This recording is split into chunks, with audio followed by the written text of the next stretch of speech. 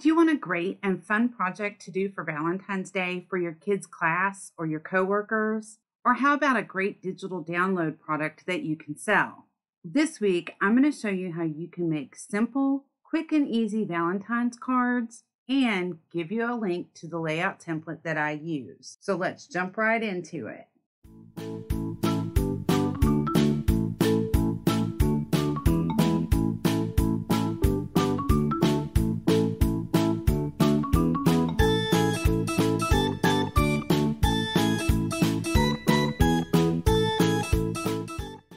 For this Canva project, I'm starting with an 8.5 by 11-inch artboard. I've created 2 templates, and you'll find a link for those in the description below. The first one has 8 smaller cards, and then the second one is a little larger with 4 cards. For the sake of this tutorial, I'm going to work with the 4-card template, but the 8-card template will work the same way. So the first thing I'm going to do is I'm going to go to Elements, and I'm going to pick a square. And I'm going to move it to this area of the first card. And I'm going to size it to this exact space. I'm going to send backwards. Then I will duplicate that square and I'll pull it over to this side.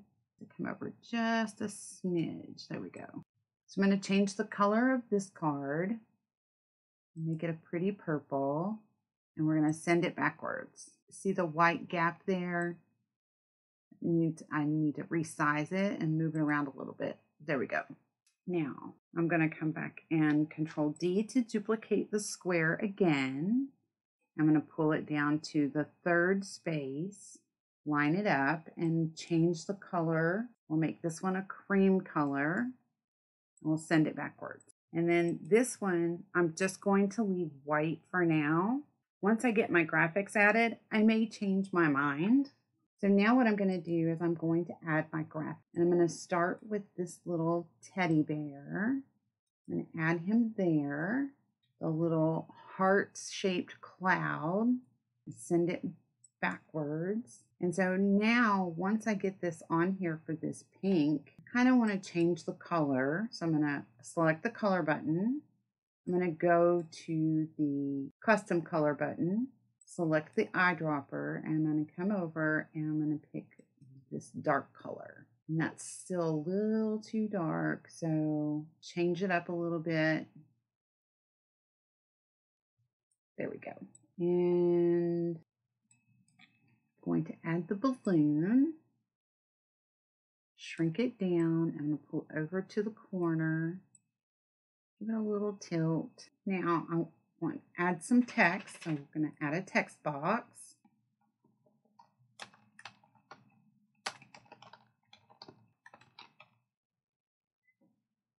And then we'll change the font.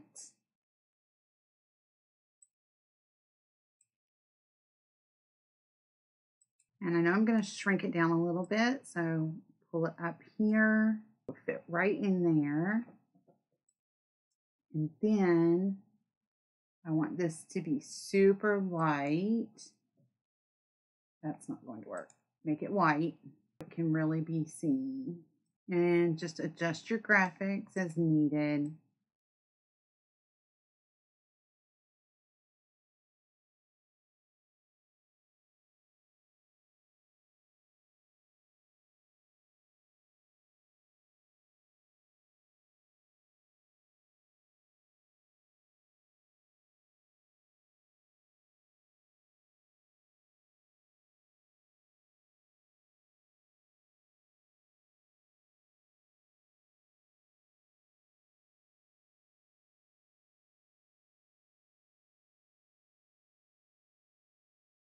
And now you have the front of 4 Valentine's cards.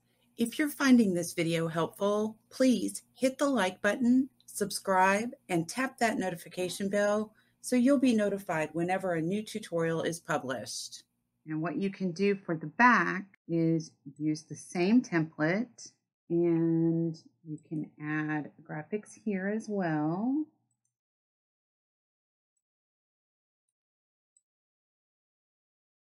And add your text.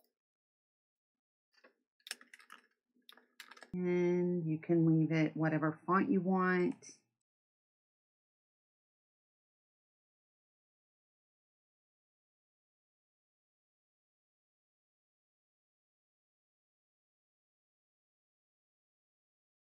Highlight all of this, go to position, tidy up, get everything spaced out accurately, and then group it, Control D, and basically pull it over to the next one, Control D, until you have each of the squares filled.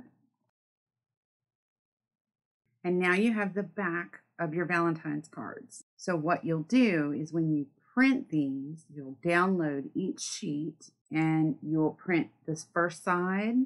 And once they're all printed, you put them back in the printer and make sure to right side up. You want to make sure that they're both going the same direction and print this on the back. In order to cut them out, use your paper cutter or scissors and cut along the dark line. And that way they're all the same size. Voila! You have Valentine's cards. You can do enough for a whole class, your coworkers, or you can take these and make them into a digital download product.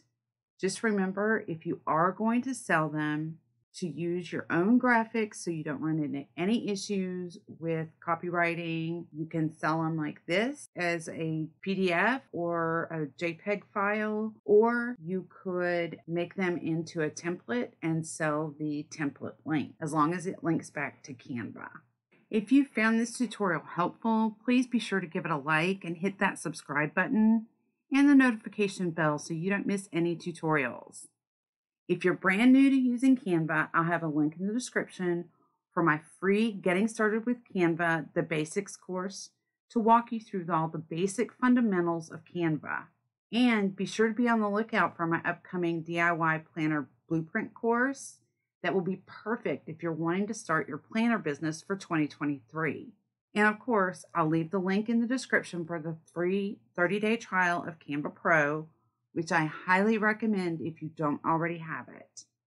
You'll also find a link to my 223 Canva Elements Keywords ebook to help you find some amazing hidden element gems.